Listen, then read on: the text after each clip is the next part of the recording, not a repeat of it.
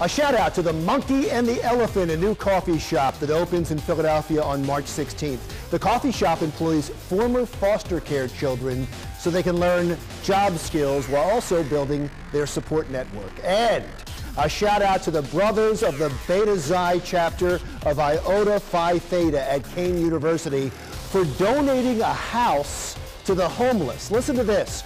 They bought a vacant lot in Newark's $1,000 Valentine's Day land sale, and they're planning to build a house where a homeless family can live rent-free.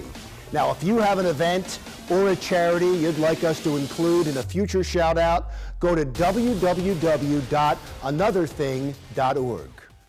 Hi, Dawn Stensland-Menti, and welcome to the 5th annual Limelight Gala benefiting the Headstrong Foundation.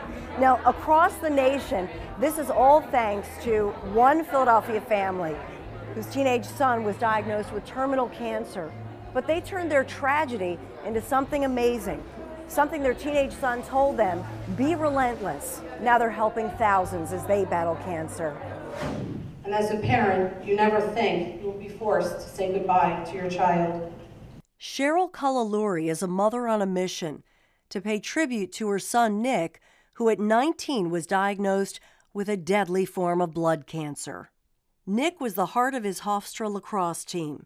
His brave battle against cancer made national news because of his relentless spirit, which lives on through the Headstrong Foundation, created by his family.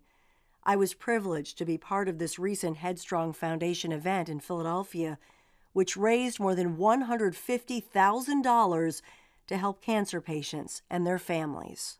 Tonight is a happy occasion. It is a celebration of his life and his mission, which is simply helping patients and their families. Singer Jessie Kyle is a 3-time survivor of non-Hodgkin's lymphoma, who was first diagnosed as a teenager, like Nick. Her music pays tribute to the miracles in her life. Never a sign, never a lie, never a no, just enough to keep me waiting. I met them when I was getting a stem cell transplant at Penn, and they just welcomed me and my family. And so once we got healthy, we just wanted to be involved to help and just pay it forward. Paying it forward and cherishing each day.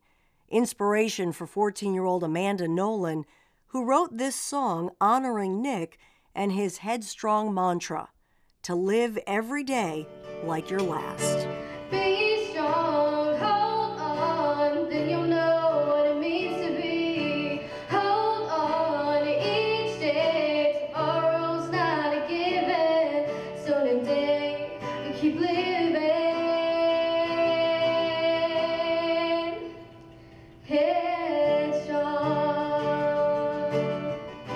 And so far, nationally, the Headstrong Foundation has helped more than 11,000 people, raising more than $7 million. For Another Thing, I'm Dawn Stensland-Menti. Up next, Larry's commentary.